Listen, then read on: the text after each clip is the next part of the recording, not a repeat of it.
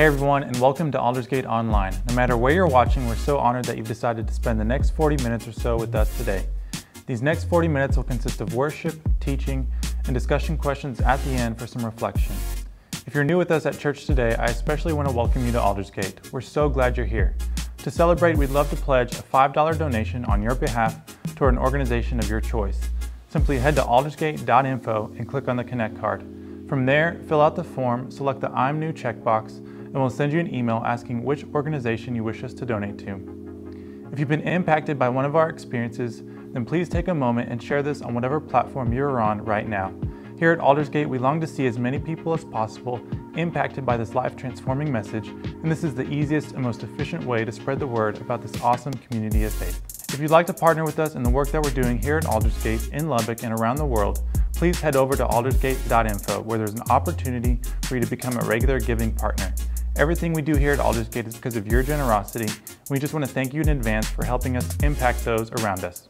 If you have any questions or want to get more connected, you can text us at the number on the screen or by visiting aldersgate.info. Thanks again for being with us today. It's time for our online experience to begin right now.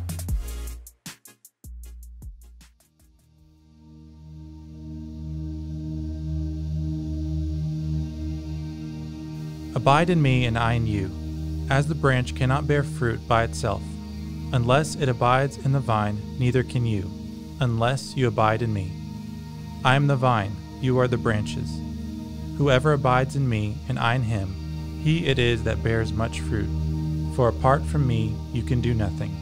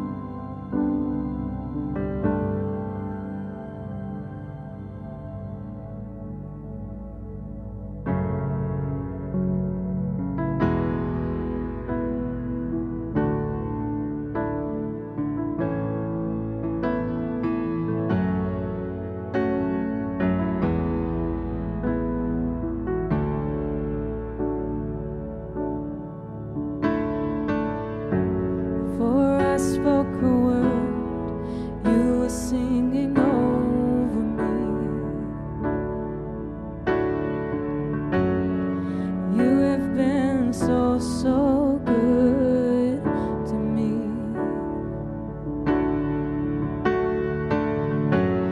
Before I took a breath, you breathed your life in me.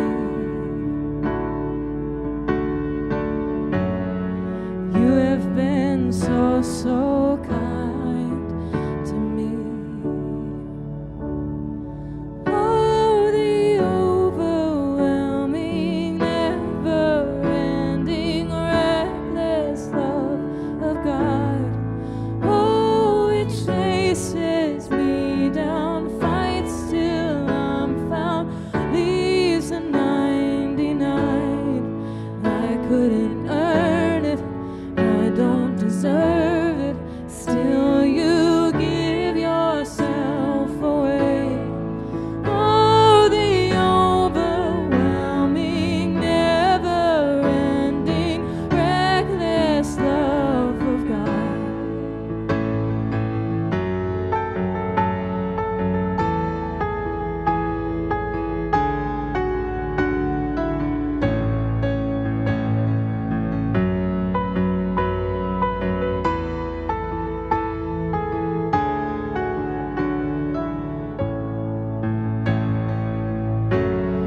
When I was your foe, still your love fought for me. You have been so, so good to me.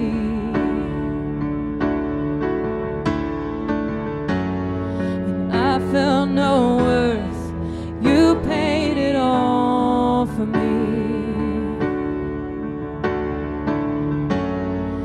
You have been so, so kind to me. Oh, the overwhelming, never-ending, reckless love of God. Oh, it chases me down, fights till I'm found, leaves the 99. I couldn't earn it, I don't deserve it,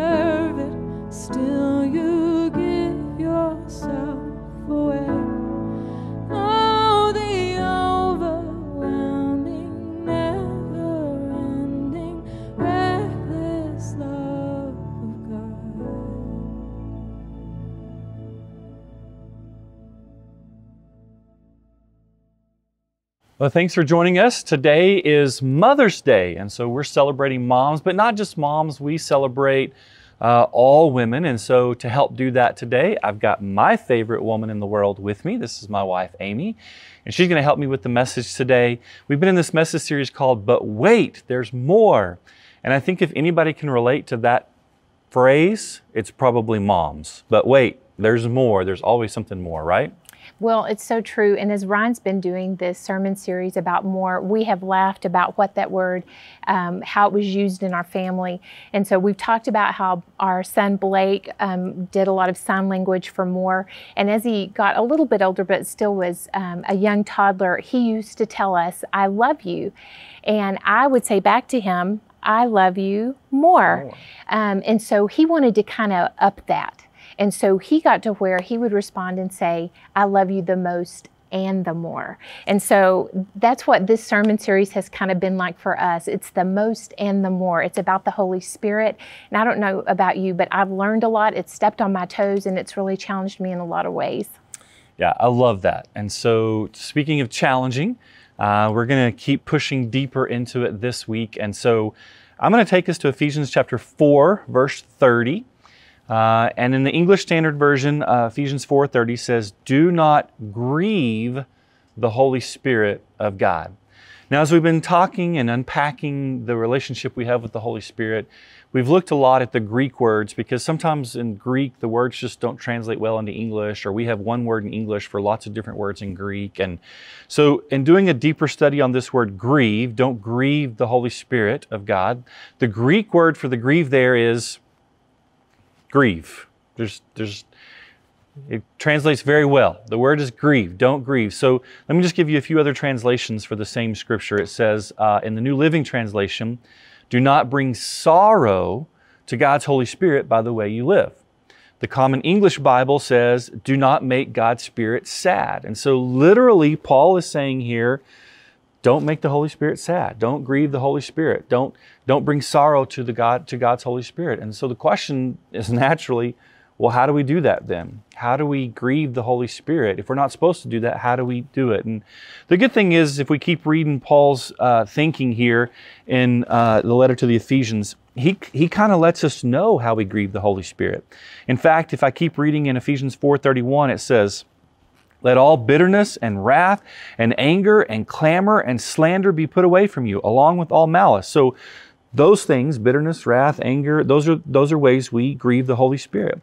Verse 32, "Be kind to one another, tender-hearted, forgiving one another." So if I'm not kind, if I'm not tender-hearted, if I'm not forgiving, then I'm grieving the Holy Spirit. He goes on in chapter 5, he talks about sexual immorality, he talks about foolish talk or jokes that are crude or words that we shouldn't be using. He talks about all of these things in Ephesians 4 and 5, and these are the ways that we grieve the Holy Spirit. So, well, and bless your heart, because when we look at this list, I think, oh gosh, Smalls, you've not been able to get that list done. You've got a little bit of work to do, right? Actually, and Ryan knows I'm kidding. Not kidding. That's no, true. I am kidding.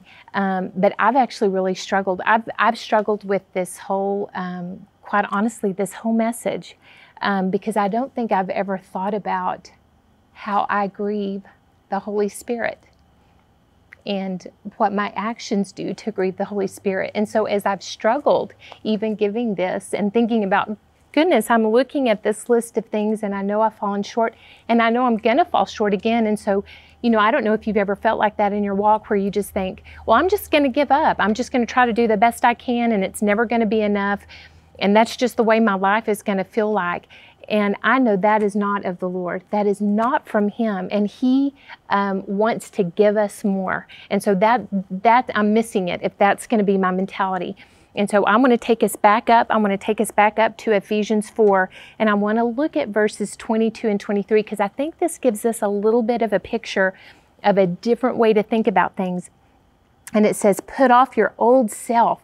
That's if I'm thinking about this list, I'm trying to do it in my own power. It's my old self. I'm trying to get these things done. I'm never going to be able to get all that done and do it right. So put off your old self, which belongs to your former manner of life and is corrupt through deceitful desires, and to be renewed in the spirit of your minds, and to put on the new self, created after the likeness of God in true righteousness and holiness. And that's one of the keys of being filled with the Holy Spirit. It's taking that old self and putting it off and getting that new self. And so how do we get this new self?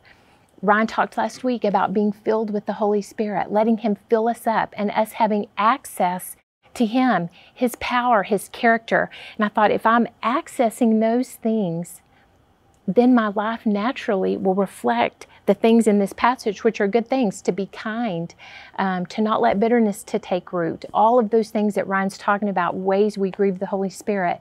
My life will reflect a relationship with Him, but I've got to be able to connect with Him. So I'm talking about a relationship. It's all about the relationship. It's not a list of rules. It's not a list or some boxes to be checked, but it's about truly having a genuine, real relationship with the Holy Spirit and to have access to that power. And so, go ahead. Go ahead. I'm thinking about, for women, we're really bad about focusing on those boxes to be checked off. We get into comparisons. We play the comparison game. So we're comparing my role as a mom to someone else's role as a mom. And how many boxes am I checking off? Am I always kind to my kids? Am I always patient? You know, thinking about all of those things. And I'm comparing myself to someone else. And unfortunately, a lot of times for me, that begins to dictate my identity. I let that kind of take on who I am. And so sometimes I feel like a failure because maybe this person over here looks so perfect as a wife or as a mom or as a coworker when I'm struggling. And I was thinking about a story with Blake again. I'm kind of telling on Blake, but when he was about to, he had a really good buddy named Mila. She was these were friends of ours. She was born about a week before Blake. And so we had play dates once a week with our friend Mila. And so one day when they were over at our house, I was keeping Mila. We were eating lunch. We were having spaghetti. We were eating lunch. And Blake begins to count out loud. And Blake at that time was still a little bit verbally delayed. We did a lot of sign language, like for more. And so I knew that he was counting out loud.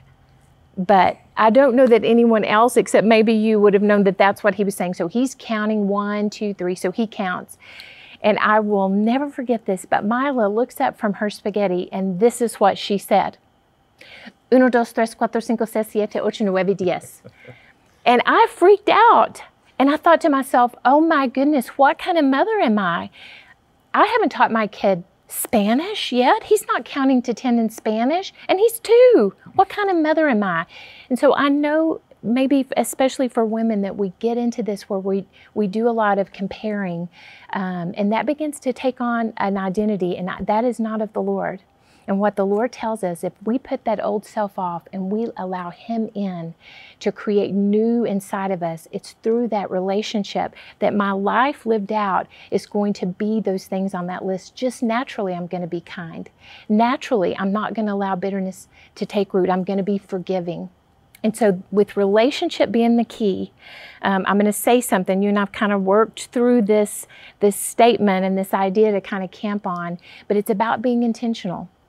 It's about me making a decision. I want to connect. I want the new self. I want Him inside where I can access the power of the Holy Spirit.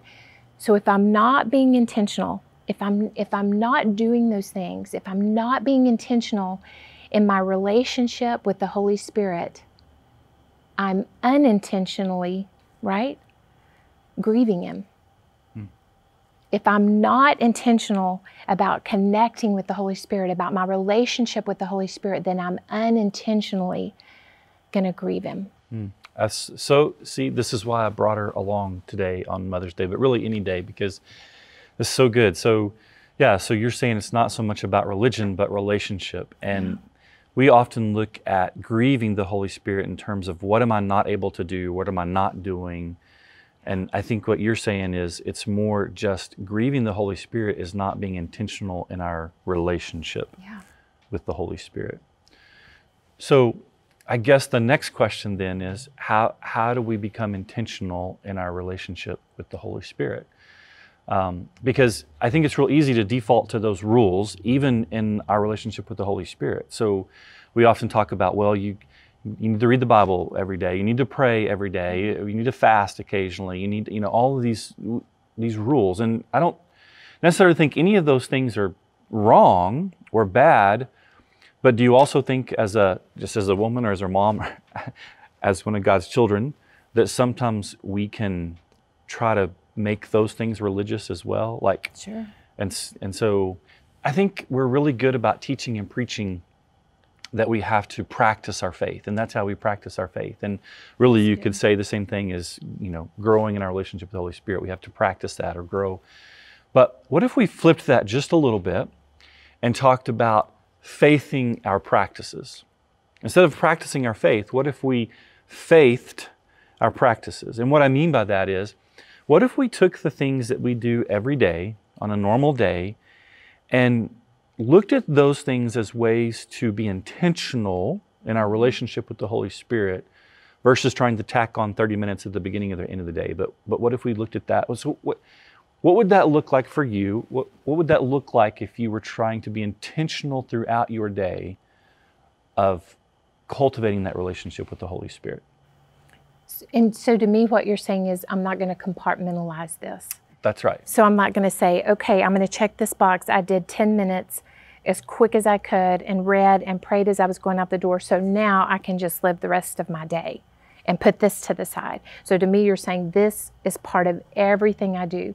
So this can be as simple as, and we've talked about this, but sometimes it's when I see an ambulance or a police car going by me, I want to make sure that I'm praying for that. I'm connecting and praying, connecting with the Holy Spirit and just praying for those people as they're headed to an emergency.